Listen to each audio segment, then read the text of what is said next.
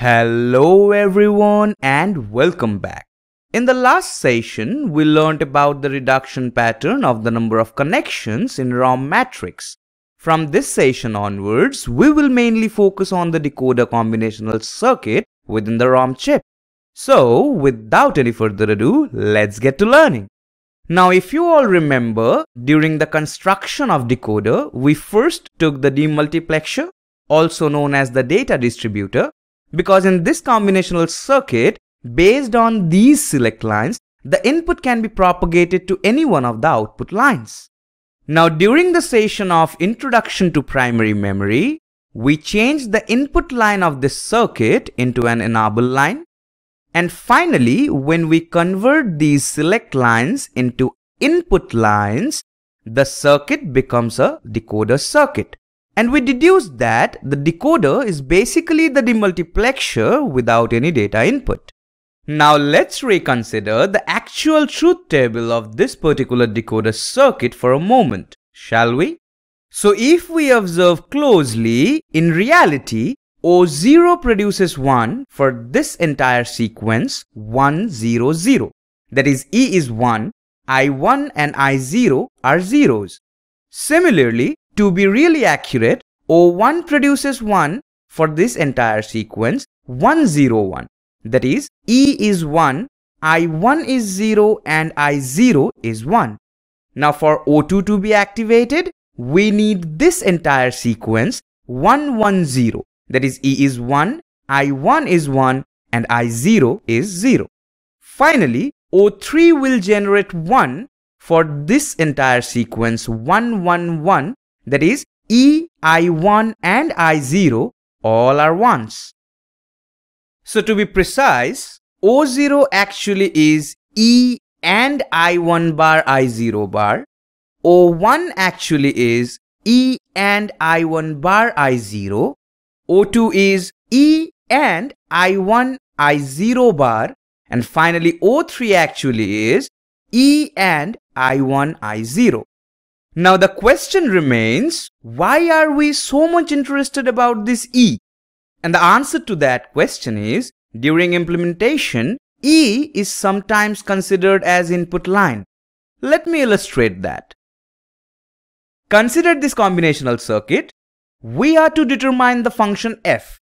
Now observe, this is a 2 to 4 decoder and the OR gate is attached to the output lines O1 and O2.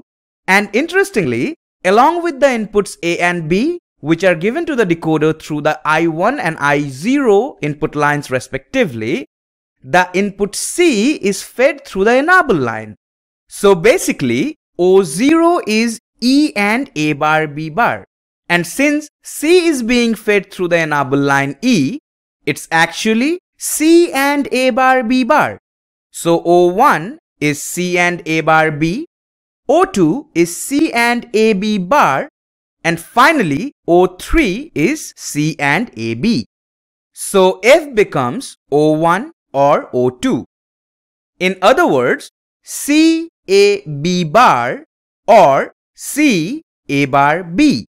Now if we take C common out of these two, it becomes C and A bar B or AB bar, which actually is C and A XOR B.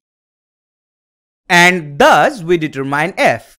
So this is how the enable line can be used as input, and this ability comes very handy during the expansion of decoders.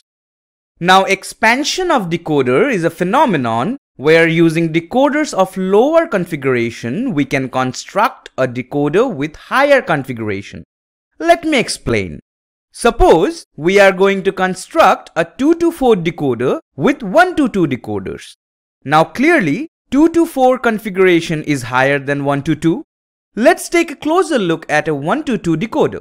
In this, we will have one input line, one enable line, which gives us the output line O0, which actually is E and I bar, and the output line O1, which is again E and I. Now logically, when we feed 0 through E, O0 will be activated for the sequence 0, 0 and O1 will be activated for the sequence 0, 1. On the contrary, if we feed 1 through E, O0 will be activated for the sequence 1 0 and O1 will be activated for the sequence 1 1. So basically, based on what is being propagated through the enable line, we can figure out the proper input sequences which are needed to activate the desired output line. And this is the basic structure of a 1-to-2 decoder. Now let's move on to the construction of the 2-to-4 decoder. In a 2-to-4 decoder, as we all know, there will be 3 input lines, including of course the enable line as well, and 4 output lines. Now let's dive into the internal architecture. If you observe, there are 4 output lines, and we are to construct this 2-to-4 decoder with the help of 1-to-2 decoders. So, we will need 2 different 1-to-2 decoders in order to cover these 4 output lines. Now to control these 2, we will need another 1-to-2 decoder. Now why so? It will be clear in a moment. We just learned that based on what is being fed through the enable line, we can determine the input sequence for the desired output line, right? So if we feed O0 of this decoder to this enable line and O1 to this particular enable line, let me show you what happens. We all know O0 is supposed to be activated for the input sequence 0 0 of I1 and I0. O1 will be activated for the input sequence 0 1. O2 will be activated for the input sequence 1 0 and O3 will be activated for the input sequence 1 1. Now observe, if through I1 we feed 0, due to the activation of O0, this decoder will be enabled, and thus we get to activate either output line O0 or O1 of this 2-to-4 decoder, as in both the cases I1 happens to be 0. On the other hand, if we feed 1 through I1, O1 will be activated, which will then enable this decoder, giving us the choice of activating either the output line O2 or O3. Because if you observe, for both these lines, I1 happens to be 1. Now for all these, if you observe I0, for O0 and O2 it's 0, and for O1 and O3 it's 1. And we get to activate any one of the lines of either O0 and O2 or O1 and O3, depending on whichever decoder's been enabled due to I1. So we feed I0 to both the input lines of these decoders. And finally, the enable line is fed into the E input of this decoder. So this is the complete 2-to-4 decoder which we just constructed using 1-to-2 decoders. Now notice the procedure. We first covered all the output lines using these decoders. Therefore, we will call it level 1. And the decoder which gets the E input directly is the last level, which in this case is level 2. And interestingly, which one of the level 1 decoders will be enabled is actually decided by the output lines of the decoder of the next level, that is by the decoder of level 2. Let's now have another illustration for even better understanding. Let's construct a 3-to-8 decoder using 1-to-2 decoders. Shall we? Now clearly for a 3-to-8 decoder, there will be 1 enable line, 3 input lines and 8 output lines. And as usual, we will begin the construction from level 1. Now think about it. There are 8 output lines, right? And one 1-to-2 decoder can cover only 2 lines. Hence, in order to cover all these 8 lines, we will need 4 1-to-2 decoders, isn't it? Now coming to the next level, that is in level 2, we need decoders to control the enable lines of the decoders of level 1. So, one decoder for the enable lines of these 2 decoders and another one which will be in charge of these 2 decoders. So, 2 more 1-to-2 decoders for level 2. Finally, in level 3, we will only need another decoder so that it can be in charge of the enable lines of these 2 decoders of level 2. Now, similar to the earlier illustration, the most significant bit of the input sequence, that is the input line I2, will be fed into the input line of this level 3 decoder. Input line I1 will then be fed into the input lines of the level 2 decoders. And finally, the input line I0, which happens to be the least significant bit in the input sequence, will be given to all the input lines of the decoders of level 1. Now, what about the enable input? It is going to be fed into the enable line of the decoder of the last level, that is the level 3 decoder.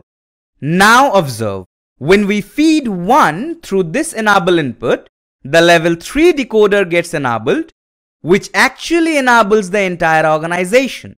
Suppose we give the input 101 through the input lines.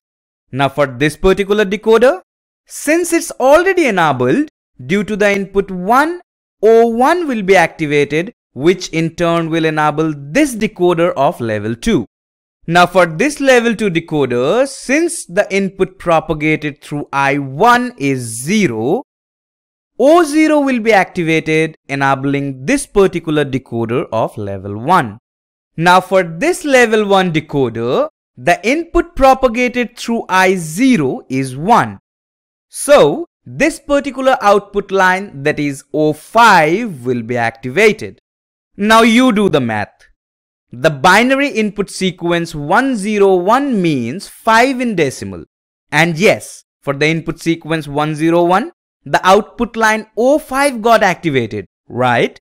So this is how we can construct a 3 to 8 decoder using 4 plus 2 plus 1, that is 7 1 to 2 decoders.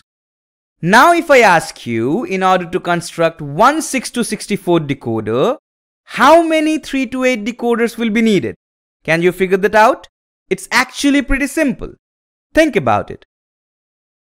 If we are using 3 to 8 decoders for the construction, 8 output lines can be covered by a single decoder, right? Therefore, hypothetically, one line can be covered by 1 by 8 decoders. By the way, which actually isn't possible, and that's why we are using the term hypothetically, just for the sake of calculation. Therefore, 64 lines can be covered by 1 by 8 multiplied by 64 decoders, that is 8 decoders to be accurate. So in level 1, we will need 8 3 to 8 decoders. Now let's talk about level 2. Now all these 8 decoders of level 1 will have 8 enable lines, for which the decoders of the next level will be in charge. And since we are using 3 to 8 decoders, we know 8 lines can be covered by a single decoder. So in total, 8 plus 1, that is 8 level 1 decoders and 1 level 2 decoder, that is in total 9 decoders are needed. Easy, right? Now in general, if we are to construct m to 2 raised to the power m decoder using n to 2 raised to the power n decoders, let's derive how many of these are needed. Now the configuration m to 2 raised to the power m can also be stated as log m base 2 to m. Because when we apply log base 2 to this order, m becomes log m base 2 and 2 raised to the power m becomes just m. Similarly, the configuration n to 2 raised to the power n can also be stated as log n base 2 to n. Now in level 1, m output lines are covered by m by n decoders. Now why so? Think about it. According to this modified configuration, m is now the total number of output lines of the decoder to be constructed, and n output lines can be covered by a single log n base 2 to n decoder. Therefore, in order to cover m lines by the decoders with n output lines, we will need m by n decoders, isn't it? Now these m by n decoders will have m by n enable lines, and in level 2, m by n enable lines are covered by m by n divided by n, that is m by n square decoders. Then again in level 3, these m by n square enable lines can be covered by m by n square divided by n, that is m by n cube decoders. Now suppose the last level is level k. Observing the pattern, we can say the m by n raised to the power k minus 1 enable lines of the decoders of k minus 1 level can be covered by n by n raised to the power k decoders. Now think about it. In the last level, the number of decoders required will always be 1. That is, in the last level, one single decoder will be sufficient enough to cover all the enable lines of the decoders of the previous level. Therefore, the value of m by n raised to the power k can at most be 1. Hence, m is less than equals to n raised to the power k. Now if we apply log base n to both the sides, m becomes log m base n, and on the right hand side we are left with k, because log n base n is actually 1, and when we apply log with the same base, the exponent comes down as a multiplicative prefix. So log m base n is less than equals to k. In other words, k is greater than or equals to this. You all know this property of logarithm, right? Where if we apply the log with the same base to this log m base n, we can rewrite it as log m base 2 by log n base 2. And for the ease of calculation, log base 2 has been applied here. Now since we are trying to find out the least value of k, which is quite evident from the greater than equals to operator, we can state k equals to ceiling of log m base 2 by log n base 2. This means it is the maximum number of levels, because if you remember, we presumed the last level would be k. Therefore, the total number of decoders required is summation k equals 1 to ceiling of log m base 2 by log n base 2, m by n raised to the power k. Basically, the number of levels, which is denoted by k, will start from 1 and go up to log m base 2 by log n base 2, and with the increasing value of k in each level, the value of the exponent of n will increase in each level. Well, don't worry if it feels a little complex to comprehend. We will ease it up with the next example. Let's now construct a 7 to 128 decoder using 3 to 8 decoders. We will try to figure out the total number of 3 to 8 decoders needed for this specific organization using the formula that we just derived.